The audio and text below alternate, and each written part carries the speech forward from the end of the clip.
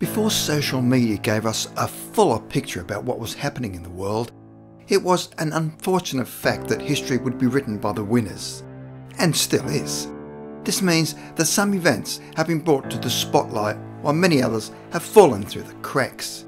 It can be unnerving to realise how little we know about our own history, much of which we will likely never know because anyone who could tell us the truth is long dead. Here are 5 unsolved mysteries of World War I.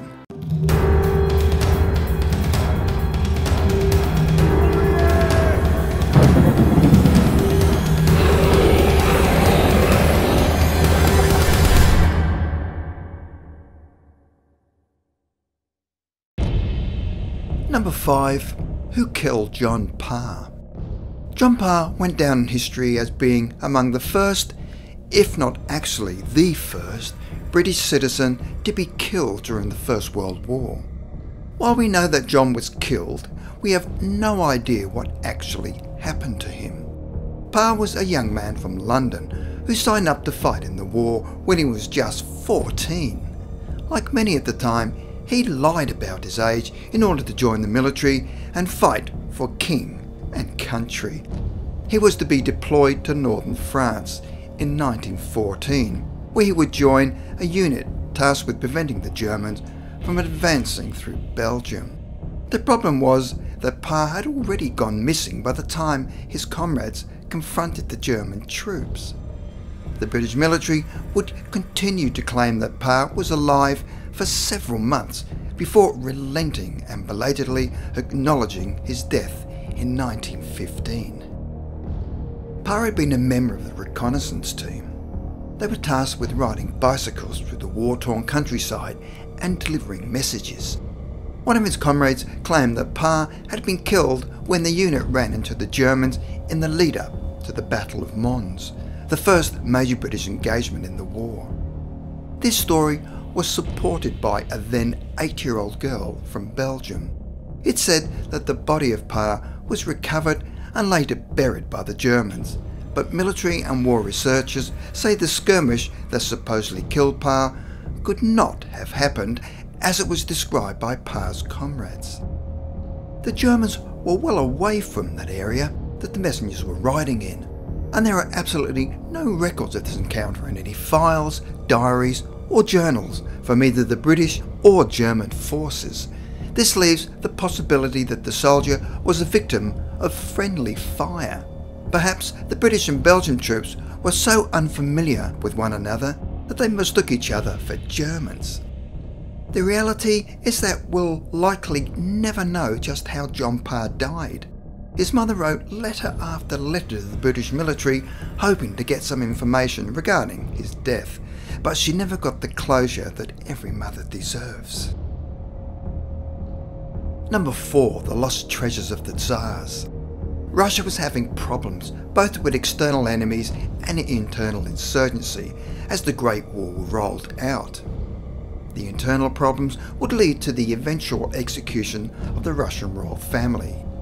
As threats from inside and outside the country loomed, it was decided that the majority of the Russian gold reserves, around 73%, would be moved to the interior to keep them safe. The gold was sent to Kazan from Petrograd, modern-day St. Petersburg, and it was then dispersed from there. Unfortunately, no one knows for sure just where it ended up. Some people believe that the gold had been seized by Admiral Alexander Kolchak, who squandered the majority of the gold, if not all of it, in waging a desperate failure of a war against Lenin. Others claim that the gold was kept hidden in secret vaults across Siberia that have become lost to the ages. Another theory is that the entire hoard was buried in the forest near Kazan.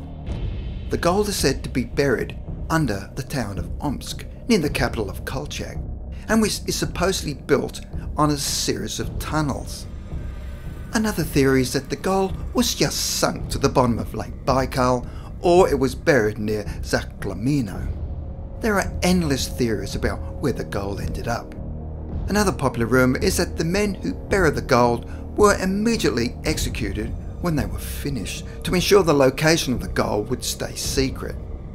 no one is sure which theory, if any, is true, and if the gold is still out there somewhere, buried throughout the terrain of Siberia.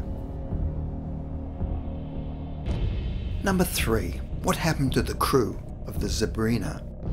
The good ship Zabrina was a flat-bottomed schooner built in 1873. The ship was passed around various owners until meeting an odd fate during the war in 1917. She was being used to ferry coal between Cornwall and France at the time, a journey which should have taken around 30 hours. Strangely, she turned up beached at Roselle Point in France on September the 17th with no crew. It seemed that everyone on the ship had mysteriously vanished without a trace. The French Coast Guard say that the ship was entirely undamaged when she was discovered. The table had been set for a meal, and there was nothing amiss in the captain's log. There was only one clue that there was anything wrong, outside of the missing crew, and that was a slightly tangled sail. Everything else was pristine and in good order. As you'd expect from any good mystery, there are lots of theories floating around about what may have happened to the ill-fated crew.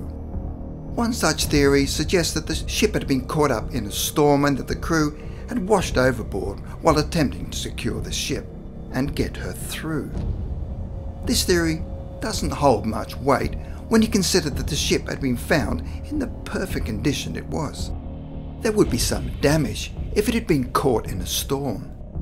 There are other theories which suggest that the Zabrina was attacked by German U-boats, which were known to be sailing the English Channel and attacking supply ships such as the Zabrina. This idea doesn't hold up, as the ship was clearly not torpedoes and the logbooks were retained intact. German commanders were known to seize the logbooks of ships they had destroyed as proof that the deed had been done. Another theory suggests that the Zabrina was much more than just a ship used to transport coal. Records discovered by local historians suggest that there was a total of 23 people on board the ship, which is almost 4 times the typical crew of just 6. This suggests the Zabrina may have been used as a Q-boat, which is a merchant ship packed full of weapons designed to lure out U-boats and sink them. It would have been difficult for the Germans to torpedo the ship thanks to her flat bottom, which made it perfect for use as a Q-boat. Maybe something went wrong during a skirmish and a U-boat was able to get the advantage, with the Germans boarding the ship and capturing the crew, who then never made it home.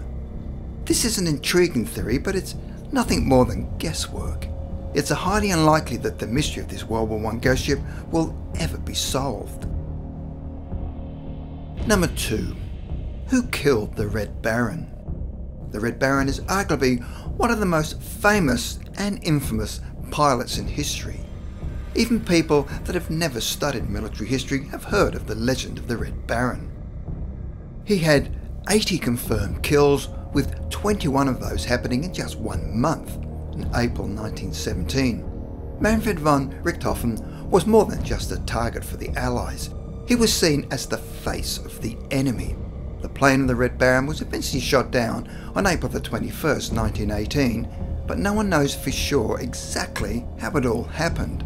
His body would later be recovered by Allied troops in France, and the Baron would be given a military burial with full honours. As the troops were honouring their slain enemy, many of them were also rushing to take credit for having killed him in the first place. There are still many theories about who exactly fired the shots that finally brought down the Red Baron. A squadron serving under the Australian Flying Corps claimed to have engaged the Baron, but it's now believed that they were actually just fighting other planes and pilots from the Baron's unit. Another theory says that the world's greatest airman was never actually shot down by a plane, but rather he was shot down from the ground. Even this story has several different versions, as no one can confirm for sure what happened.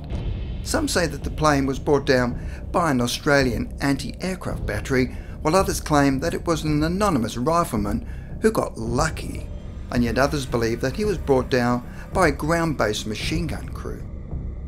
The credit for his demise would officially be given to a Canadian captain, Roy Brown of the RAF's No. 209 Squadron. Even so, Critics argue that Captain Brown's account of what happened is lacking in detail, and that eyewitness accounts indicate that while he and the Baron did do battle, their skirmish came to an end before the Baron was shot down. Perhaps the Red Baron literally took the secrets of who killed him to the grave. Number 1. Who was the woman in the uniform? We're still discovering photos and records of World War I even after all this time. Some new photographs from World War I recently surfaced in the north of France.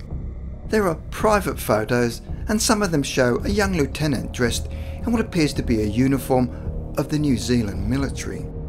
Another photo from the set shows another member of the New Zealand military who was apparently promoted from lieutenant to captain during the time frame the photos were taken. It was with a woman sitting on his knee, the same person who was wearing the lieutenant uniform in the first photos. The background of the photos shows the Villa des Acacias in France, and the second man in the photo is known to be Captain Albert Arthur Chapman. Captain Chapman was an Australian serviceman serving in the New Zealand Pioneer Maori Battalion. Even though we know who the man is, no one has any idea who the woman is. The photos also raise a few interesting questions. The first of these questions is, of course, who is the woman?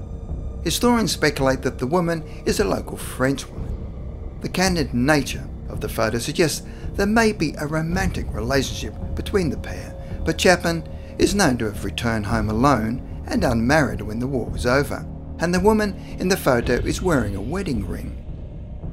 There is a possibility that she was a friend of the captain, the wife of one of the other soldiers, or just a member of his family.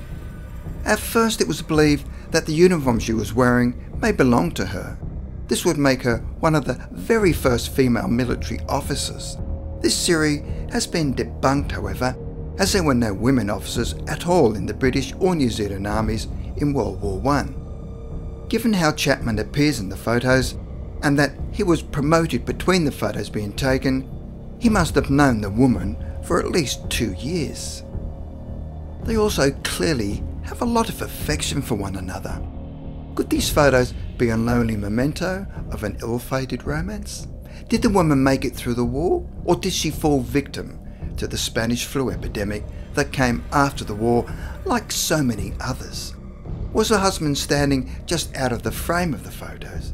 Does the fact that Chapman returned to New Zealand alone when the war was over mean something tragic happened to the couple? Records indicate that Chapman apparently never married, which makes these photos an incredibly intimate and personal look at the lives touched by war.